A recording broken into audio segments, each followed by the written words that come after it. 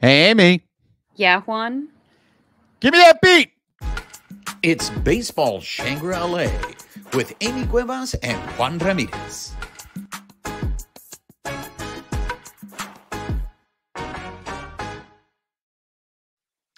What's up, party people? Welcome to another episode of Baseball Shangri-La. She is Amy Cuevas, and I am Juan Ramirez. Let's get the business out of the way. Again, if you guys want to help us promote this show, help grow this show, if you are listening to this on the audio portion on the podcast, please make sure that you are subscribed to the podcast, you rate the podcast, and you write us a review. If you're watching us on YouTube, make sure you're subscribed to the YouTube channel.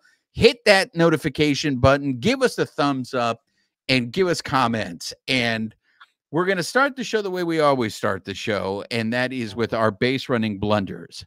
I thought I was perfect on the last show, but apparently, Amy, I am not perfect because you have a base running blunder, and you refuse to tell me whether it's mine or it's yours. So we're going to find out right here on air who had the base running blunder. And what is the base running blunder, Amy? Dun, dun, dun. I love how humble you are about this, too, because I know you are perfect. So clearly it must be mine, right? I'm sorry. What'd you say? You're perfect. I'm sorry. I didn't hear you. These headphones are pretty bad here. You're perfect. It's amazing how I hear you much better when you whisper. But I'll go ahead. I mean, go ahead and pronounce the Detroit Tigers name the way you think it is before we start, just to refresh for all of our listeners. Yeah, it's Andre Lipschitz. Yeah, about that. So I went to the Detroit Tigers page and I looked up some of their previous videography, and it's actually Lipsius. So yeah, we're saying the same thing, right? We're basically saying the same thing. Sounds like Lipschitz to me, but okay. Yeah. So help me. So help me up here. So it's Andre Lipsius. Lipsius, yes. Lipsius.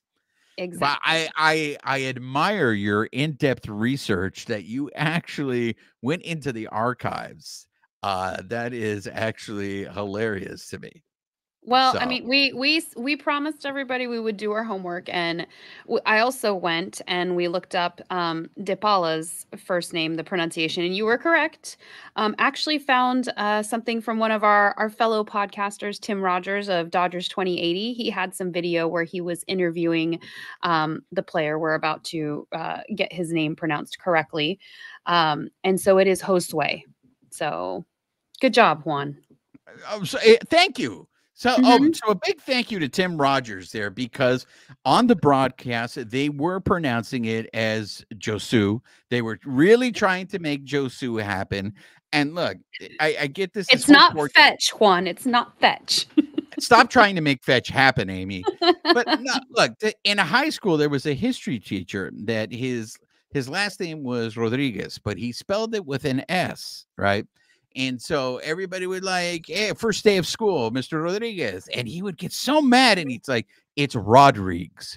And we were just like sitting there going, oh man, he's fucking with us, right? It's that, but it was spelled with an S at the end. And that's what was my first exposure to Portuguese pronunciation. So I get it, like when people were trying to push this Josu pronunciation, but it is Josue. And thank you once again. See, this is the importance of this segment, Base Running Blunders, because we give you the truth here. We don't mess around.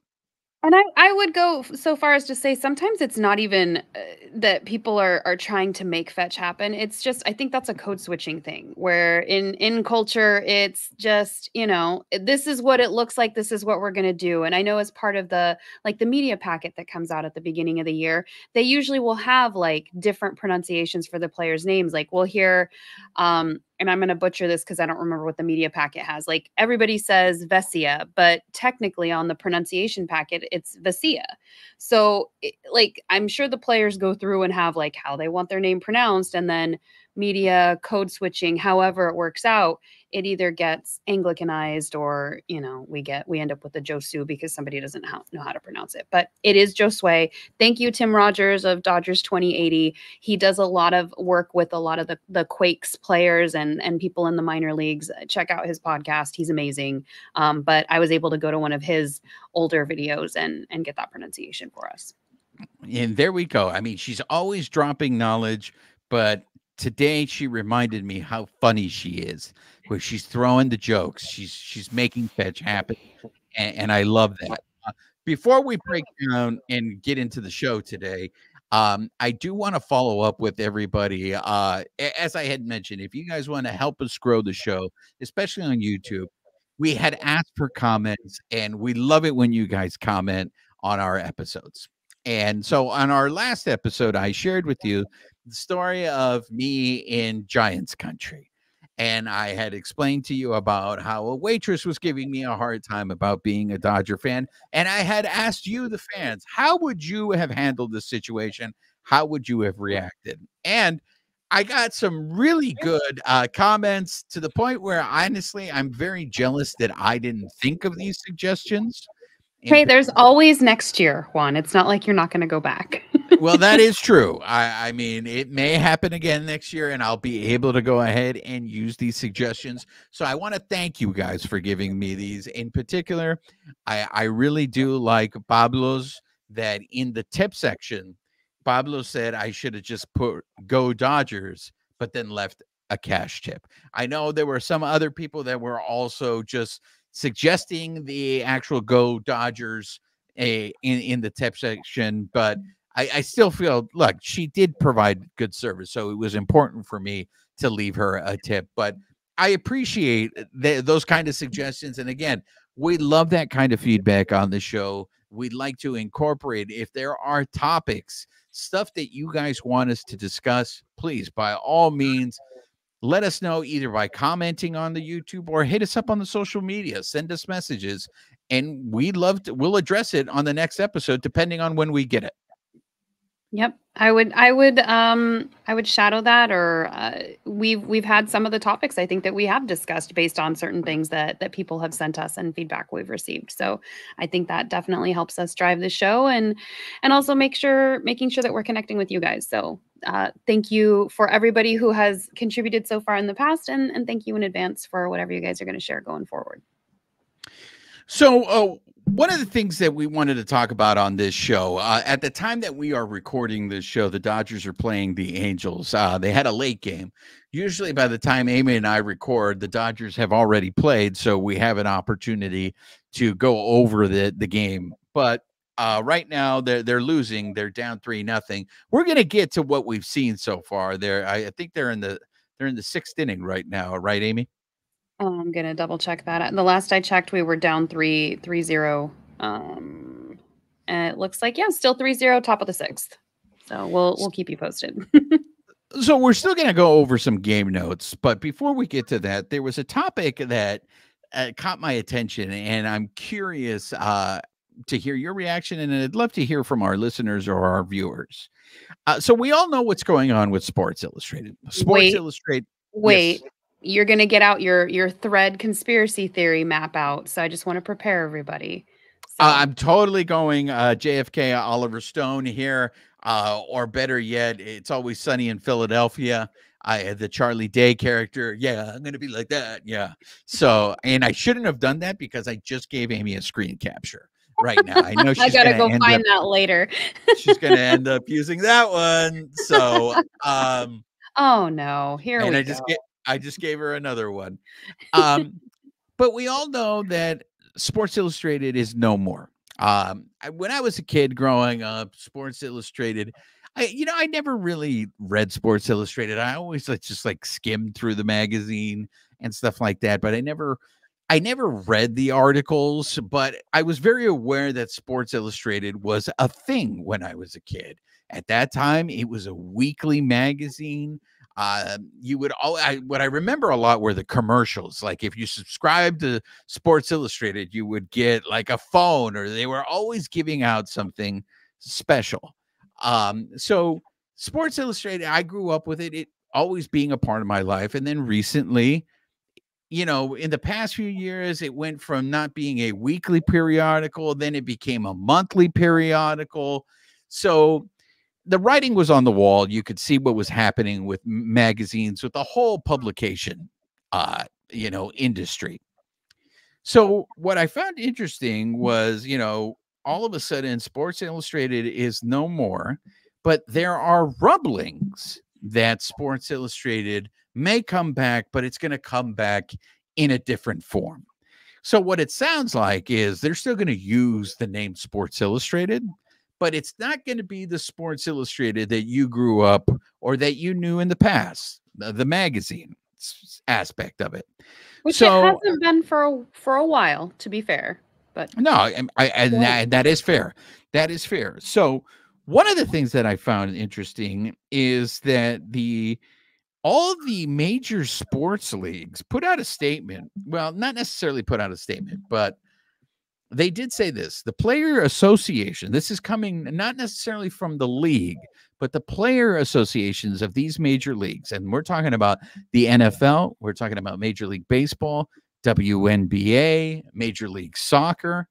They all say that if this new version of Sports Illustrated, which is rumored to be coming around, that if it doesn't have union members, and this is what we're talking about, we're talking about people who write for Sports Illustrated, if they are not part of the union, that they are not going to basically support it. So I'm going to read the full comment, because the full statement, because it's very short. But on behalf of the thousands of player members, we stand in solidarity with unionized workers of Sports Illustrated.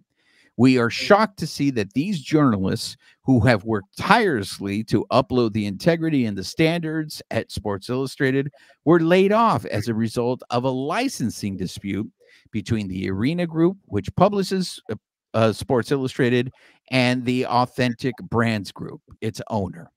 Management has some decisions to make on the future of Sports Illustrated and who will have the right to operate the brand. We are watching this closely, and it is our expectation that Authentic and the Arena Group treat the Sports Illustrated workers fairly and honor their union contract. If management replaces the brand's full-time unionized workforce, Sports Illustrated will no longer be Sports Illustrated. Our unions will always call out any attempt by management to treat their workers unfairly and demand that these union-busting tactics at one of America's most important journalistic institutions stop now. From the playing surface to the press box, sports jobs are union jobs. And that was a statement from the AFL-CIO Sports Council. They represent the Sports Illustrated staff. So I found that very interesting, that I think it's expected that statement come from the players union. But I mean, we're going to get into this right now, Amy. This whole idea of not paying workers, paying them what and I do agree with them saying, like, now I'm starting to think, okay, you guys basically disbanded Sports Illustrated. Did you do this in order to do a workaround it? This is a union busting tactic. What were your thoughts when I sent you this story, Amy? So my initial thoughts, because it's been a busy last week where I had only peripherally heard about this, so I had mostly no idea what you were talking about. I had to go dig into some of the data just to see what was going on. So just to kind of back up for anybody else who's not up to speed on this, the overarching thing is the publisher missed a payment on the publishing rights, which is what led to all these layoffs. So quick history, because this is what I found out today when I was researching. The Authentic Brands Group, which is ABG, it's a brand management firm. They purchased Sports Illustrated for $110 million in 2019. They, at that time, laid off 30% of the staff then. Then ABG granted the parent company, Maven, which is now known as the Arena Group, publishing rights and licensing the media. Arena Group is the one who missed the quarterly payment back to ABG. And so when ABG revoked the licensing agreement, that caused the Arena Group to lay off the majority of the Sports Illustrated writing force. So this was all like, okay, now I get the bigger picture here. So some of the people were laid off immediately. Others are going to be laid off over the next 90 days. It's a little over 100 employees. But they did make a statement which stuck out to me. And so the Arena Group mentioned that they will continue to produce Sports Illustrated articles until the issues are resolved. But if you've laid off the majority of your writing force, that's my question. How are you going to write without the writers? Like, how are you going to continue to produce content without the people that you literally just laid off, which I think gives credence to your yarn conspiracy theory map there of like, are they trying to, restructure this? I don't know. Like, I just don't understand how you're going to do that without the writers. And to be fair, there has not been anything no statement that Sports Illustrated is going to continue, but in a new form. That is just sheer speculation on my part. But the statement here from these players' unions, I feel like they're on the same page as I am, where they're basically, this is a warning shot being sent across the bow saying, if you guys are thinking of rebranding Sports Illustrated, which is AKA we're going to start something new, we fully expect you to have union members, union writers, a part of this rebranding. I'm imagining you all standing back like this, just admiring, all of the yarn pins and everything of where everything goes, just all of you together, just on the same page. This is back and to the left, back and to the left. We're not even going to get into that.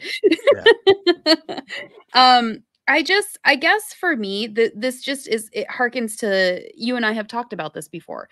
The media landscape is changing with the advent of digital media. And a lot of the articles that I was reading and some of the videos that I watched to prepare for this, they were talking about like when Sports Illustrated initially started, when it was, a weekly publication, that was your touch point with the players. Like, that's how you got to know what players were saying, because you didn't always get an interview after the game. We didn't have immediate access. I mean, I remember growing up where you didn't really hear like my dad would have the Lakers on or a Dodgers game, and the most you heard from players was like, hey, how do you feel after winning this game? Like, oh, I want to go to Disneyland. And like, that was what I remember about players back then. And so if this was your touch point, that's obviously not the case anymore. Players are driving their own social media. They're out there meeting with fans. And so that is going to change the landscape of how we cover teams, how we cover players, and how people access the information.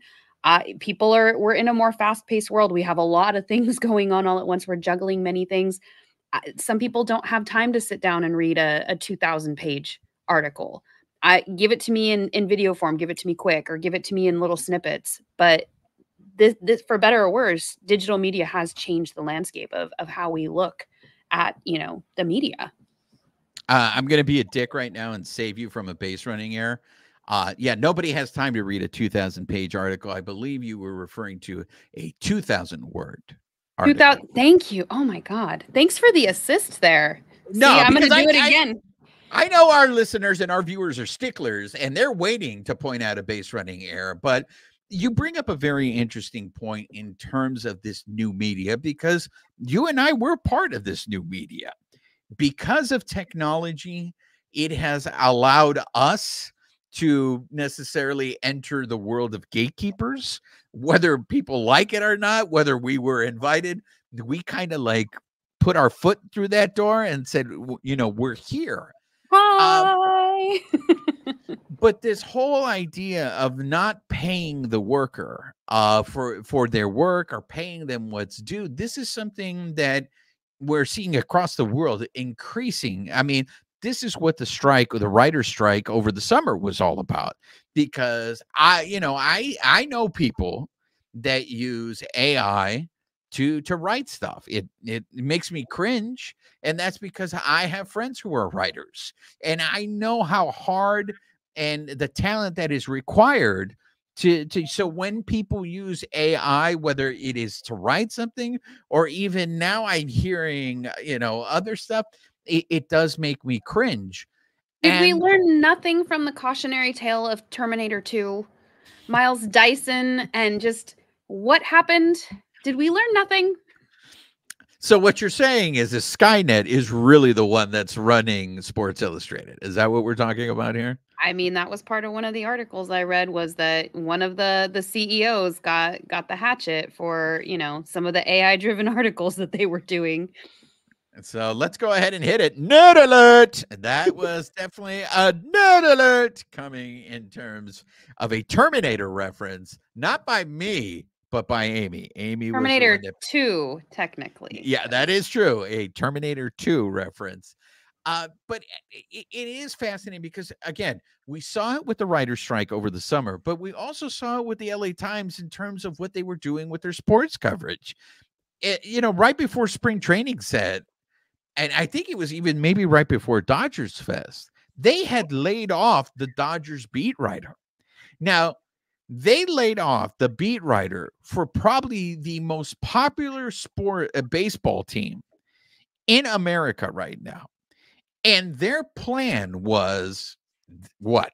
They were going to use the Associated Press's coverage of it and run it in the LA Times, or they still had other writers, but these are writers that were columnists. They weren't beat writers. Now, I did reach out for the LA Times to the LA Times. I invited someone on the LA Times to come out and discuss this on this show. I received no response. And what I found interesting was the minute I sent that, Amy, 2 days later, Jack Harris got hired back to the LA Times. So what I'm hearing is you got Jack Harris rehired? Damn right I did. Because the LA Times, they didn't want any of this smoke, Amy. They did not want the smoke because on this program, we hold their feet to the fire. But not only so, I applaud them for hiring Jack Harris because you and I rehiring Jack Harris? rehiring him. Look, you and I, we've worked with him before. He's very good at what he does. So, and I don't want anybody to lose their job. So I am very glad that they reversed course on that and they brought him back. But at the same time, I'm extremely disappointed to see Jorge Castillo left the LA Times and now he's working for ESPN. I think Jorge Castillo was one of the best columnists. If not, you could make an argument he was the best sports columnist in the LA Times. And they lost him. And I'm sure that what he did was he saw the tea leaves and he was just like, I need to get out of here. I need, and I don't blame him. You're looking for job security. Now, also, Jorge is from the East Coast, so I'm sure he's covering the Yankees and the Mets now. So I'm sure it doesn't hurt him that he's now back on the East Coast and, closer to family. But it is disconcerting because I am a subscriber to the Los Angeles Times, and the people that I read, losing Castillo, it hurts. But again, I'm glad that Jack Harris is back there. But you had mentioned something, and the reason why I think it's important that we have journalists is because we are entering, or we have been in an era where you have team-controlled media. So the media, the teams, they're going to put out the narrative that they want out. And I think what's interesting is now that has also relayed to the players. I think the players now are taking the initiative. They're controlling their own narrative. That's why Mookie Betts has his own podcast. That's why you see more and more players go on shows. I know we're going to talk about Kiké's appearance on Foul Territory, but you're right. This is changing now. This is the wild, wild west in terms of media. We cannot cover things the way we do it in the past. Now, a lot of people are getting their news. The majority of the people, I think, get their news now from social media. Well, and that's something where like you evolve or die, right? So the LA Times you have a subscription, you get your articles online. Not everybody is still getting that physical paper newspaper. Some people still love that. Harkens back to like, I like feeling a book in my hand versus having my Kindle. I do both because Again, life moves fast and I can have a whole library in my hand. But that's people are either going to evolve in that way, or things are going to happen like Sports Illustrated. I don't know how often they're going online versus, sending out that monthly magazine, what they're doing to supplement. But it is a changing landscape, and it will be interesting to see how it evolves, but we still need writers. We still need people who are providing that content. And I would hope that they get paid a fair wage for what they're doing, because they are doing the work. It's not like even us coming on this show. We don't just come up here and just talk about whatever. We're both doing our research beforehand so that we're not just giving you guys a load of BS. It's important to me to have integrity in what we're presenting. And yes, we're going to make mistakes. Yes, sometimes they are opinions. But at the same time, we're both trying to do the best that we can to bring information, out into the world.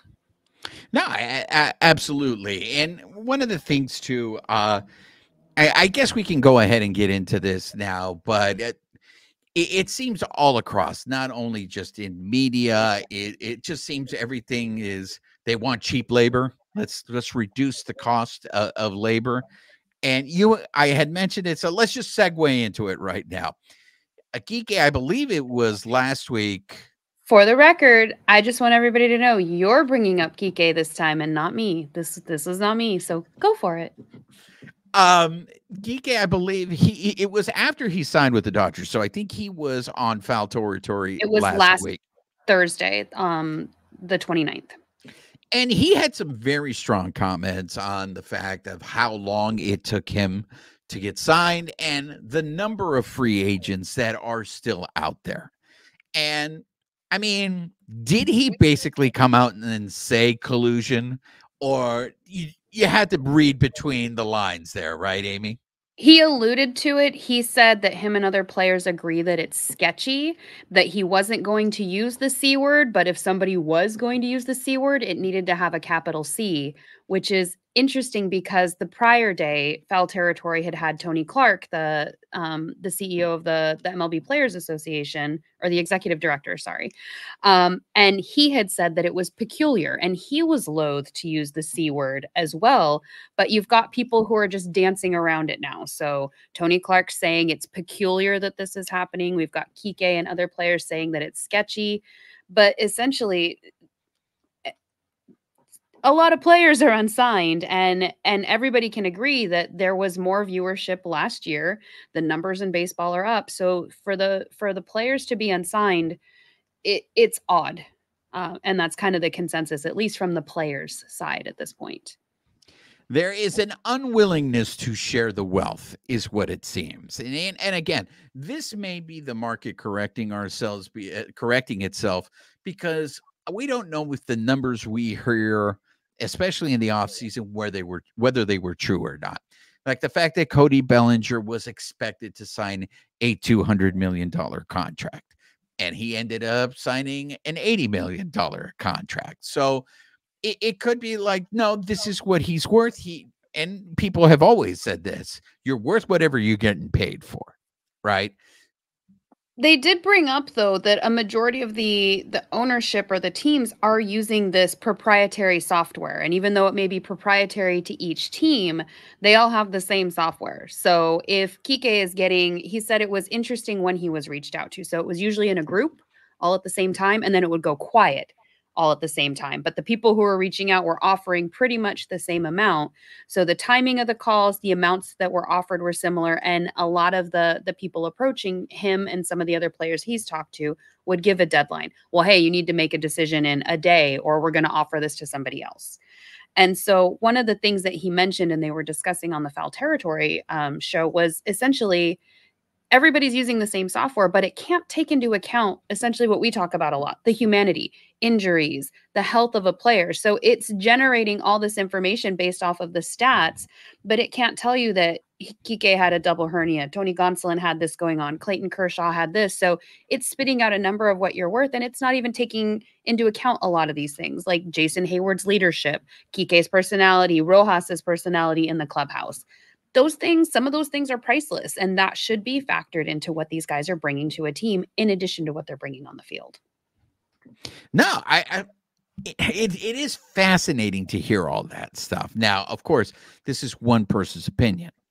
how many other players share Kiké's opinion but are reluctant to come forth? And this is, again, what I was talking about in an era where I believe the players are using this new media to help control the narrative, or necessarily, I don't know, even out the narrative, because the owners are going to put out their version of the truth. The players are going to put out their version of the truth, and somewhere the truth lies in the middle, right? But I do think you can't lose sight, because I don't think this is anything new. I don't think this is just this offseason. I think it's been happening the last few off seasons. And I know that people are going to sit there and say, Juan, how can you say that when Shohei Ohtani got $700 million and Yamamoto got $300 million? Look, all of these are exceptions. Those guys are exceptions to the rule. Okay. As we sit here, we're about 2 weeks away, almost 2 weeks away from the Dodgers starting their season in Korea. And you still have Blake Snell out there. You still have Jordan Montgomery. The Cy Young winner, by the way. He won Yes. the Cy Young, and he still has not been signed by a team. Sorry, I interrupted you. No, and JD Martinez is still out there. So you still have players out there that are unsigned. And the question is, why? Right? Because there are probably 30 teams. And I include the Dodgers in there, and we're going to get to that right now. But there are 30 teams that could use any of those players that I just mentioned right now. And you talked about it. I mean, let's talk about this. Is it shady that Kiké said the Dodgers had reached out to him about signing him, but they were basically telling him, we have to trade Margot first before we can sign you? And then Kiké pulled what we saw on social media when those reports were leaked. Those reports were leaked that he's going to make his decision on Monday, and these are the teams. That was Kiké applying pressure to the Dodgers, saying, look, get this done now, or I'm going to take an offer somewhere else. Well, and he did mention there were 4 teams that got leaked as far as who were interested in him, and he shared that it wasn't even actually those 2 teams. It was between the Dodgers and the Yankees. So It wasn't the Giants, the Padres, I think it was the Twins, and I don't remember who the 4th one was. But it ended up being, totally different teams that were in on that. And so if he did apply pressure, did that factor in? And again, and I bring this up because it is the parallel of what's happening with writers, I think, is something that's been happening with Major League Baseball. Have the salaries gotten out of hand in sports? Not just in baseball, but in all sports. And now the owners are trying to go ahead and bring these salaries down. But hey, look, the owners are the ones to blame for this, because they're the ones that hand out these so-called ridiculous contracts. But I've always said this: if they're going to pay Shohei Ohtani $700 million, it's because they can afford to pay him $700 million. So if Shohei's getting $700 million, how much money are the Dodgers making off of him? Because this is capitalism, right? This is a business. They're in this business to make money. So if they agree to, I can give you $700 million, can you imagine how much more money they're making off of him? Between endorsements and even just the annual revenue from season ticket holders, and knowing that they are going to fill a stadium every year, the merch that people are buying. Like, can you even imagine what was spent just on the pre-orders for Ohtani and Yamamoto jerseys? Like, it has to be, I mean, significant. So, but that just shows the Dodgers are putting money back into the team, which is what we've talked about before, versus some of the other teams, that are kind of taken from that pool, and we're not really seeing results there either. I know that our listeners, our viewers are going to be like, there goes Juan again with, his conspiracy theories. And I know that I cannot prove collusion. And I know that in some instances, there are people that will believe this is not an example. There's no proof that this is collusion. But the fact that Kiké said what he said on that show, and I have not heard anyone refute it. Have you, Amy? I haven't. And even the guys on the Foul Territory podcast were like, wow, that's the most honest interview somebody has given on free agency that, that we've ever heard. Like, good, essentially good for him. But like, even just some of the stuff that he said that really humanized the process. Like, these guys are wanting to play, and he's essentially sitting at home waiting for a call. Like, that's the same thing that Snell and Montgomery are doing right now. The fact that Lucas Giolito could need surgery. He could miss out on the 2024 season with the Red Sox. And now potentially Snell and Montgomery might have a shot at getting signed a little sooner. Like, that's unfortunate. Like, it shouldn't take somebody who has a torn UCL and a flexor strain to potentially move the market for these guys who are, for all intents and purposes, they're good at what they do. It's so, I mean, and for those of you who are not aware, it was reported that Lucas Giolito might be out for the season with his injury. And it's interesting because that was a pitcher that I had thought was going to end up on the Dodgers before we saw all this madness takes place in the offseason. I thought Giolito would be someone that they would use for the back end of their rotation. And that, again, Mark Pryor, being the wizard that he is, would be able to fix Giolito. And I know everyone now is so grateful that, the Dodgers, they dodged a bullet here by not getting Giolito. But just to hear that injury and that, to hear that news, it's just a reminder of how fragile pitching is. And the fact that not a lot, but the Dodgers, to me, have a significant number of players that are coming back from injury or have an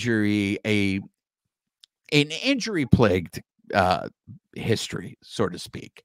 So it concerns me because the greatest indicator of future injury is past injury. So that being said, with the Lucas Giolito news and the fact that I saw this a lot on social media where people were just like, Scott Boras must be cheering right now when he sees the news, because does this mean now the Red Sox have to up an offer to get Blake Snell or to get Jordan Montgomery? Are these guys now, Snell and Montgomery, are they going to get the numbers that they were originally looking for? Because now teams are desperate. Now, that being said, I know this is, once again, this is fantasy. This is not reality, right? But I keep seeing this out in social media where it was leaked that Blake Snell is open to taking a deal similar to what Cody Bellinger did, where he would have opt-outs. Maybe it's a shorter amount of time, bigger amount of money, but with the opt-out. Maybe it's not as long as what he was originally looking for. And I think that's what Matt Chapman just did. So you've got two Boras clients who both have these interesting contracts compared to where we thought they would be. And they have, he has like opt-outs going the next couple of years with his 3-year $54 million. So that's two of the Boras 4 that have a different structured contract than what we thought was going to happen in the market this year. And keep me honest here, Amy, the Dodgers are already over the tax threshold. Yes. So any money they spend now, they're paying the full-blown tax on it. They're paying double for some of these people. So, and that's why when people are like, it's not my money to spend, like whatever, but it's like, okay, but you're not paying market value for whatever this contract is. You're paying market value plus the tax penalty. Before the Giolito injury, I was like, there's no way. There's no way that the Dodgers could convince, let's say, Blake Snell to take a 1-year deal or take an option because of the situation that they're at, because of the fact that they're, like you said, it's not just whether they give him $30 million. It's not $30 million because of the tax that the Dodgers are going to be paying. I think now with this Giolito injury, it changes things. I think this whole fantasy that that Dodger fans have out there, that the Dodgers will somehow be able to steal Blake Snell or steal Jordan Montgomery, and I feel like, we're calling this episode bargain shopping because I feel like up until this Lucas Giolito injury, the Dodgers, I don't know if they were done. I think maybe they were looking in the bin to see, is there anything we can buy at our price? that would be worth it. I think this is a reminder too, like that our front office does know what they're doing, because at the trade deadline last year, you and I were having conversations about this of like, where is Giolito going to end up? And I didn't want him. He ended up with the Angels, and then we saw what happened with his record. He went, I think, 1-5. And then now you have this injury that's coming too. It's almost like the front office is prescient. Like, okay, well, now he's having this surgery, and poor guy. Like, I would never want that to happen to somebody. But again, like some people are saying on social media, we dodged a bullet. And it's just unfortunate.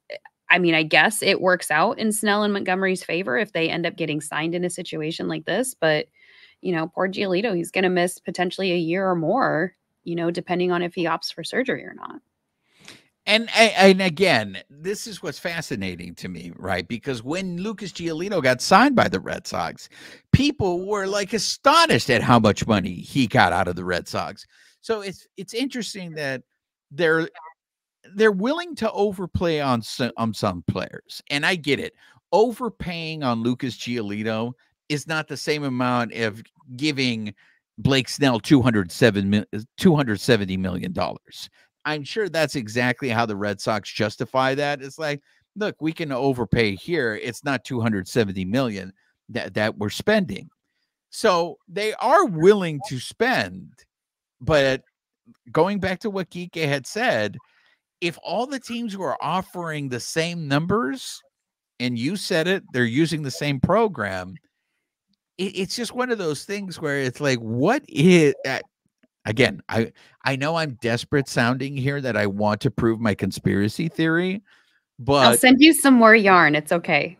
Thank you. I need a bigger board, but it's been very fascinating to me, because I'm like, how much longer can these guys wait and still be ready for the season with Jordan Montgomery? And I know that those guys are probably still working out, and how much time do they need to get ready? And is that something that maybe make them more susceptible to injury? And it's not the same though. And Freddie said it. You can practice all you want at home. Freddie Freeman was talking about that earlier in spring training. You can practice all you want, but until you throw those cleats on and you're in a competitive situation, it's not the same kind of training. And I think this just goes back to what we were talking on the last episode. And I think this is what Kiké was alluding to. And I think even a little bit Tony Clark, when he was, when he's been interviewed, we look at stats, but that is not, you can't look at the game as black and white. There are so many shades of gray in baseball. These people are humans. You just brought up the point that these guys are fragile. You get injured once, you're more likely to get injured again. Like these guys are people. Barnes just got scratched today because of I think it was back tightness. And so, he's probably fine, but they're going to be very careful and monitor that. And they had another catcher come in. Oki came in today. But these guys, they're doing repetitive stuff over and over again at almost superhuman levels. We need to factor that in, and no computer program is ever going to be able to take that into consideration, what these guys bring to the game outside of just the black and white stats. And it's just a reminder, because not only Lucas Giolito, but we also heard news today that Justin Verlander is going to start the season on the injured list. So it is once again a reminder. I don't think you can have enough pitching. So, if the Dodgers decide we're going to get more pitchers, we need more depth, I'm all for it. I just feel like this Lucas Giolito injury is a game changer in terms of the market. I fully expect now to see Blake Snell or Jordan Montgomery sign fairly soon with the team, because I don't know if it's fair to say that a team is going to panic, but I don't know if the strategy of waiting it out is going to work any longer as we get closer to the season. I mean, I don't know any Major League Baseball player that is willing to miss time, basically essentially a holdout. And I don't see it coming. I could be wrong. And they know their worth too, to a certain extent. Like, yes, we don't even know if it was confirmed that Cody would have gotten 200,000, but he knows his worth. He's not taking like a piddly contract because he did turn his season around last year. Can that be sustained? That remains to be seen. I know we're kind of just getting into some of the game notes too. Speaking of pitchers, Bobby Miller pitched today. He went another 3 innings today through 42 pitches, faced 11 hitters, 2 hits, no earned runs. He walked somebody, struck somebody else out. He's got a 1.80 ERA. Like he's kind of trucking along. And if nobody had noticed yet, he's actually changed his number. So instead of being number 70, he is now number 28 this year. Oh, I was very aware of that, Amy, because I believe you are lighting a candle for number 28. The reason why it caught my eye that he is now number 28 is because Juan Pedro Guerrero wore number 28 for the Dodgers. And again, Pedro has been lit. Pedro Guerrero, aside from Fernando Valenzuela, was one of my favorite Dodgers growing up. So whenever I see the number 28, I always get very, very excited because it reminds me of Pedro Guerrero. But look, I know we have to sit here, take this with caution, right? It is spring training, but you can't help but be encouraged for him to have the outing that he had. Would I have liked for him to, go... I think, what did he go? Did he go 3 innings? 3 full innings, yeah. Yeah, so he went 3 full innings. So we're going to start to see some of the starters get stretched out. I mean, his ERA so far in spring training is under 2, and I think that's very encouraging because, again, you're going to have Yamamoto, you're going to have Glasnow, you're going to have Bobby Miller. Those are the guys, at least at the beginning of the season, who the Dodgers are going to be leaning on in that rotation.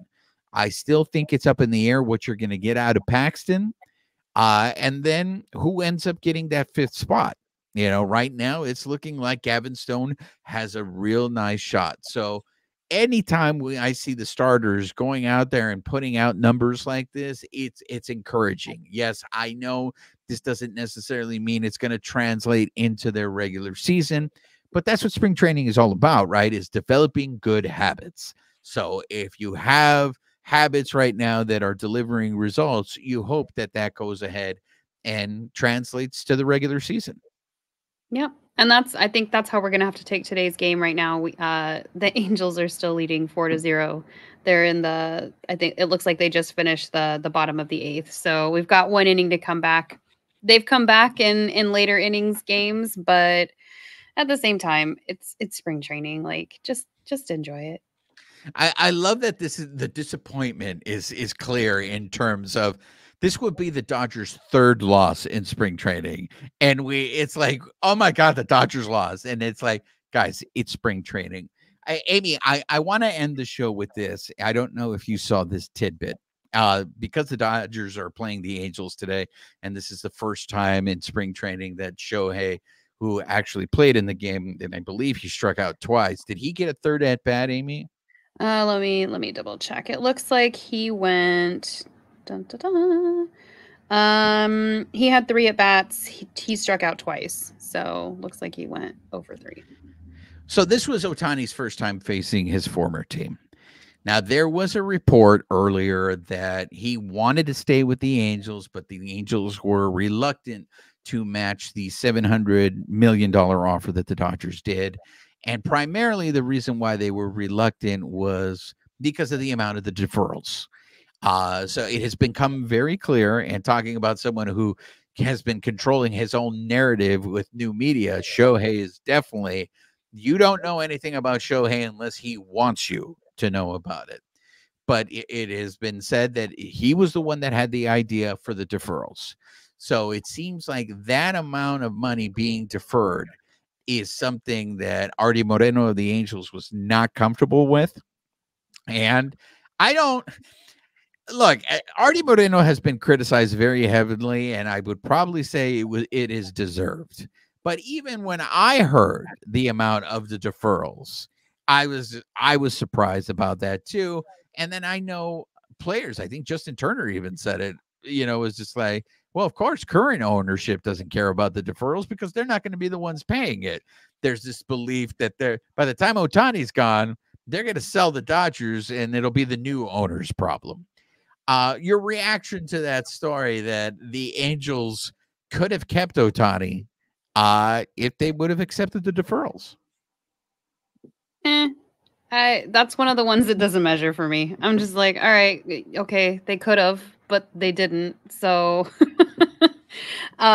you know, I think the one that gets me actually a little bit more is all of this conspiracy theory about like Mookie, you know, shook hands with, you know, Freddie, and now Freddie's on the team. Shook hands with Shohei, and now Shohei's on the team. And then you see him interacting with Mike Trout, and you know, the conspiracy is that Mike Trout will come over. As far as Art Moreno, he doesn't surprise me. I just, you know, I'm probably it's the lack of like surprise for me that's just like, yeah, all right. Who's playing with the yarn now? With the Mookie Betts, I mean, you're going full yarn right there. Oh, I said that's what's on the socials. I think that's more entertaining to me than, you know.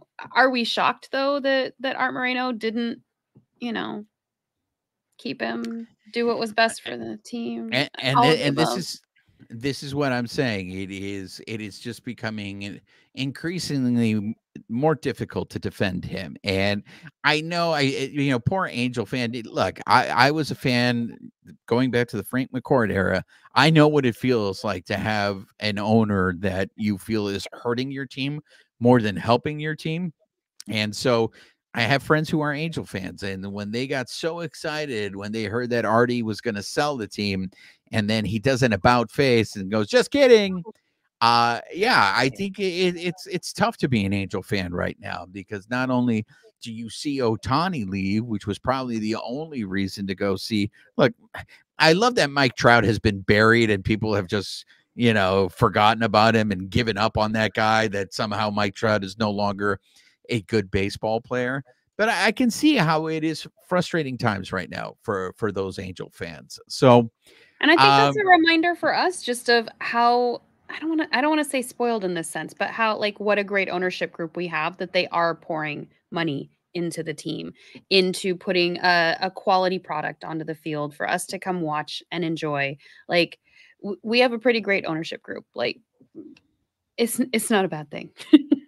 So what did we learn today, class? What we learned today is people deserve to be paid what they're worth, and we need to pay them, whether they're writers or they are Major League Baseball players. And how do we say Andre's name again? Lipschitz.